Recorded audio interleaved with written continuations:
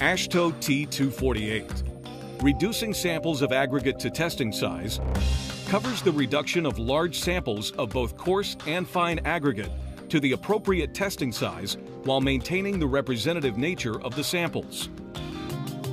First, let's examine the procedure for reducing a sample of fine aggregate. For an aggregate to be categorized as fine, 100% of the material must pass a 3/8 inch sieve. For samples that are saturated surface dry or drier, use method A, the mechanical splitter. If your sample is wetter than saturated surface dry, use method B, quartering, or method C, miniature stockpile. If the moisture condition of your sample is not apparent, determine its condition by performing the fragile hand cast. Just squeeze a handful of material. If it retains its shape, assume that it is wetter than saturated surface dry. If you desire to use method A, you must first dry wet samples to the SSD condition or drier. But when doing so, be sure that your temperatures do not exceed those specified in the test you will perform on the sample. Method A employs the use of a mechanical splitter having an even number of chutes, not less than 12, which discharge alternately to each side of the splitter.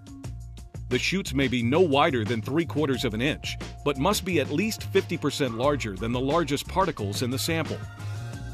The hopper shall have a width that is equal to or slightly less than the overall width of the chute assembly. The receptacles must catch the entire discharge from the chutes. Now, let's look at the procedure. Introduce the sample such as to allow free flowing through the chutes into the receptacles below. Approximately equal amounts should flow through each chute. Obtaining a tare weight of your receptacles provides an easy way to check approximate sample masses during the reduction process. Reintroduce the material from one receptacle as many times as necessary to attain the specified mass for the intended test. Record the mass of the test sample and any other pertinent information. The remaining material may be saved and further reduced for other tests. Method B employs the use of a hard, clean, level surface or a canvas blanket. It's always a good idea to brush the surface before you begin.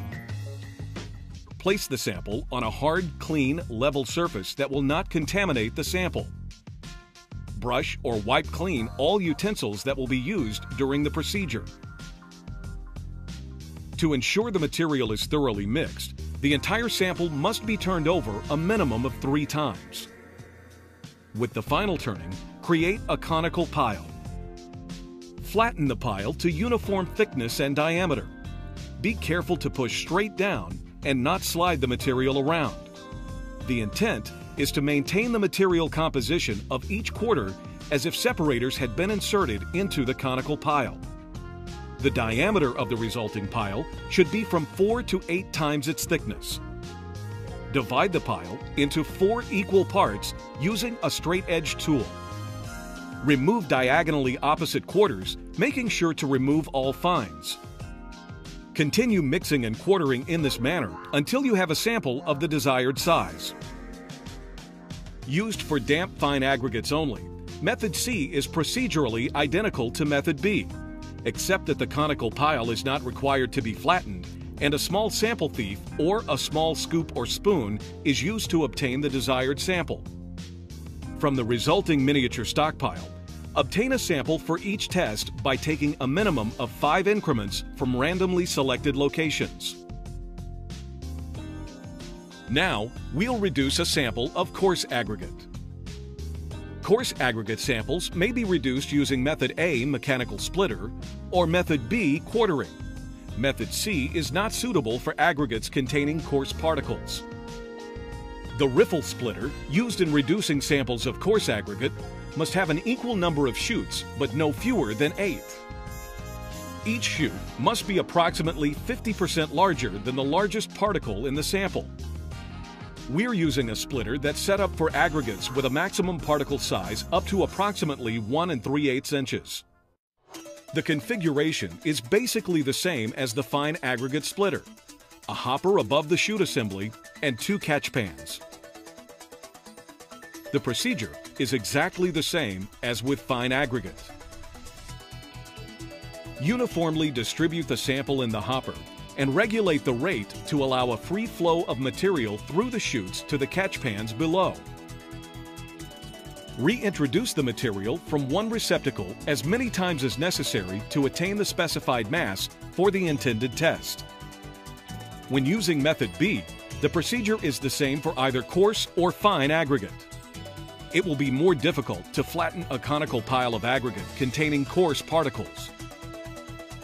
Extra care must be taken to maintain the material composition of each quarter as much as possible. Remember, the purpose of this standard is to reduce a field sample to testing size while maintaining the representative nature of the sample. Method A is preferred when applicable.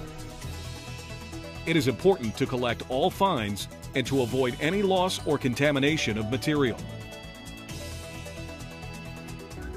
For more details on the most recent specifications, consult the latest AASHTO publication, which may be ordered by calling 202-624-5800 or online at transportation.org.